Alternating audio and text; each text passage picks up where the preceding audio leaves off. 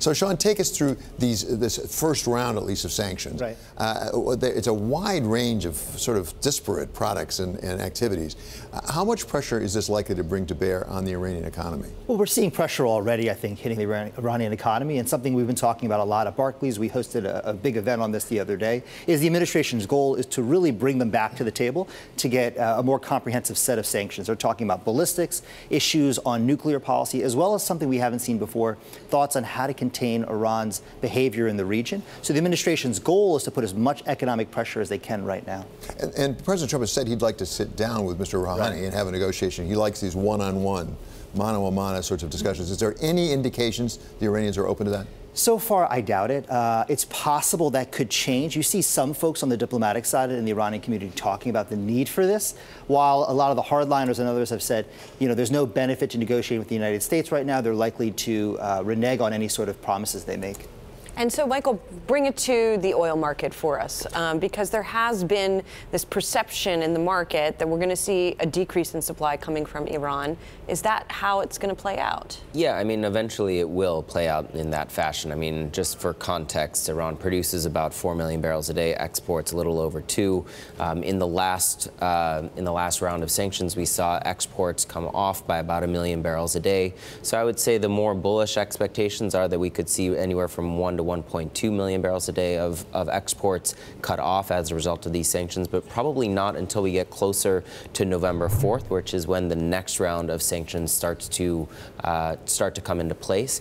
There's obviously a lot of questions about whether these different counterparties will receive waivers for their imports of Iranian oil. That remains to be seen. Even after we convene this group of experts, it's not really clear to us necessarily which ones will receive a waiver and how that is calculated, whether they will get this significant reduction exemption, which is what the State Department is using to determine whether you can have a waiver for your imports. Just a quick side note, if it goes down by 1 or 2 million barrels, what happens to that oil? Does Iran cut back on its production to make up for that? Do they stockpile it somewhere? So Iran does have a very large stockpile of offshore capacity, and they have some capacity on land, anywhere from about 10 to 15 days.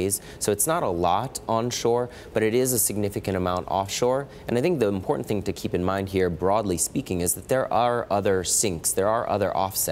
So Saudi Arabia does have some spare capacity. It can continue to raise its production levels. The other thing is that the market is dynamic. So if prices move higher, then the U.S. pressure may not be as severe as if the prices stay lower. So that's the other really important takeaway from our seminar and from our thoughts in our discussions, is that this is yet another cook in the kitchen of trying to keep prices lower. Shawn, President Trump has said he doesn't like multilateral trade deals. He likes bilateral. That may or may not work on trade. We don't quite know yet. When it comes to sanctions, bilateral is not so effective, because if you're not shipping something to somebody and somebody else is, then they get it anyway. Do we have any sense of the extent to which these new sanctions coming into effect may be gone around by other countries, whether Europe or China or India? Absolutely, and I think China and India pose a huge problem for this. In the Indian side of this, you see a lot of Indian cooperation with Iran, thinking about oil purchases. And on the China side of this as well, you realize they inked a large 10-year trade deal with Iran, talking about one belt road that goes all the way through Eurasia into Iran. And there's a lot of talk about how do you curtail Chinese operators from continuing to buy Iranian crude oil. So what's the hope here that this will actually bring the Iranians to the table? I don't quite understand the theory. For President Trump and the administration, a lot of it is putting this pressure on Iran and then talking separately with the Chinese authorities, with Russians, as well as the Europeans, to come on board with the sanctions, the new sanctions policy for the new JCPOA. But we haven't seen this as very effective in public yet. But obviously a lot is happening behind the scenes. As November 4th comes around, as Michael had mentioned, there's going to be continued pressure by the administration to get everybody on board for this. In the meantime, while this is hanging over the oil market's head, and not to mention China and the U.S., if you take a look at the Bloomberg and hedge fund positions in oil, both long and short, total positions are in blue here, crude oil futures, both WTI and Brent positions here in blue, and then crude oil futures in white. It seems like people are kind of holding back, right? Because there is this uncertainty about which way it's going to go.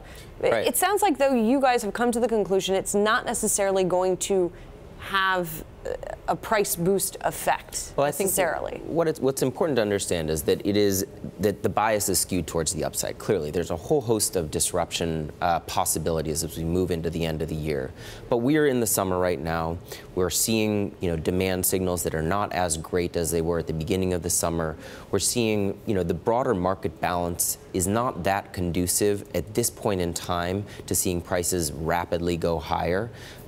What I would just say is that when you look at U.S. production, it's also continuing to increase, and it will continue to increase next year. So the market balance is not as tight as I think what many had expected as we moved into the summer, and that's causing this skepticism. And then the other thing that's going on is the broader question about the macroeconomy. And when you look at the hedge fund positioning in not just in oil, but in other commodities, and you look at commodity price activity outside of oil, prices are moving down, and I think that's also part of what we're seeing this pressure from. Do you have a particular year-end target for oil prices? Yeah, so our target is mid-70s. We had forecasted when we were at all the way up to almost $80, we had forecasted to move down to the low 70s. We're here. We think that prices will move slightly higher in the next quarter, but basically stay range bound. And as I mentioned, the Iran sanctions issue is yet another thing where the U.S. government can play a role in price formation, along with the Saudis, along with OPEC. Well, and to that point, Shawn, President Trump has another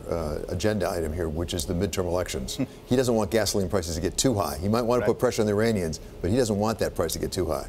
Absolutely. The way the current polling looks right now, I think anybody's baseline on polling would show that Democrats have a clear advantage in the House. They can flip the necessary number of seats. Obviously, on the Senate side, it's much tougher. But for President Trump looking at this, he obviously doesn't want to give control to the Democrats in the House. He'll give them subpoena powers and a lot of other investigative powers. And the roadmap he has for a 2020 re-election could face a lot of obstacles if the Democrats control the House.